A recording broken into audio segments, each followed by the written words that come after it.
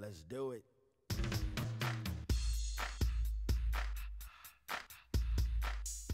Monday night softball at Jack Waldrop Field was a good one, as the Chestatee Lady War Eagles came to town to face your Dawson County Tigers.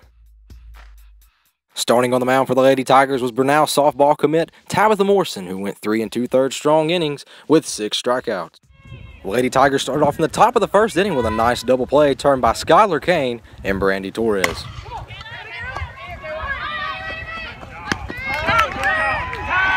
It wouldn't be long before the Tigers got on the board when Natalie Glass tripled home 2 in the bottom of the first inning.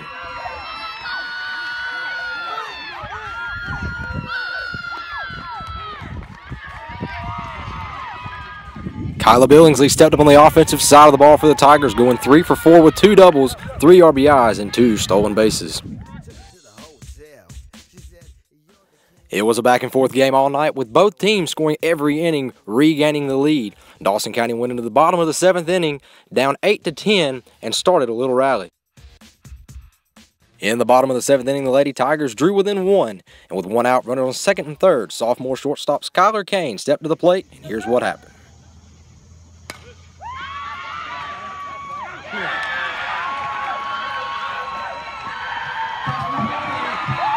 Here's what Caine had to say after the game about her walk-off hit. I was going to throw up. Like, it was bad.